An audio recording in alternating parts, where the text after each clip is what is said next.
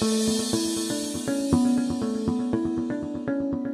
my name is Dr. Sanda, and I'm here with Dr. Valerie Kanter, who is a regenerative endodontist. So Valerie, please tell us, what is a regenerative endodontist? As a regenerative endodontist, I strive to keep the tooth alive whenever possible. Now, sometimes we don't have that option. So if the tooth is infected and it's filled with bacteria, we have to do everything we can to eliminate it, to decrease that burden on the body. Now let's face it, I mean, those of you out there who have had a root canal, you know how painful it can be. So luckily, Dr. Val can really help us maintain healthy nerves when those first symptoms start popping up.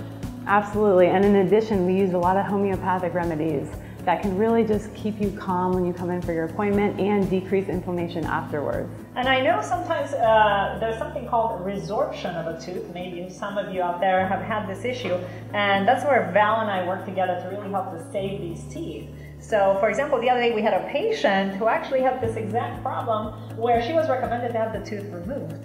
But tell us a little bit about what you did. Absolutely. That's why I love endodontics. When we can save a tooth, and that's the most natural thing that someone can keep in their body. So this patient had resorption, and that can happen to anybody. It's just the right perfect storm comes in, and all of a sudden, it's like Alzheimer's of the tooth. You don't even know what's going on. Your tooth starts forming a hole, and it's not a cavity, and it's not because you didn't brush properly. It just happens, and it can happen to anybody.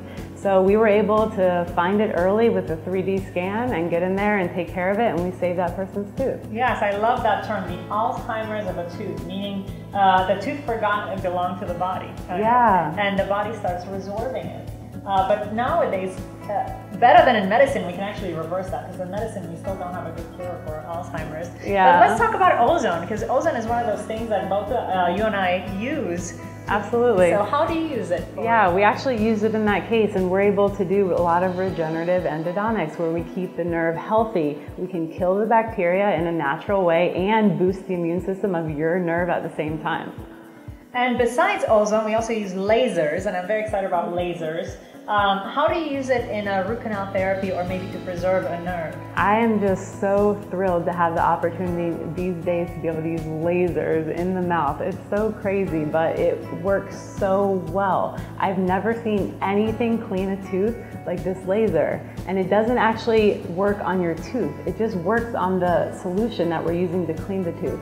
And it vibrates it all around and it gets everything out, so that way we know your tooth is perfectly clean. There's a lot of other tools out there that say that they do it, but they are not doing it like this. I've seen it firsthand. That's pretty amazing when you think that laser energy, because laser is our energy, and we ourselves are energy. Absolutely. And when you combine the right energies, magic happens.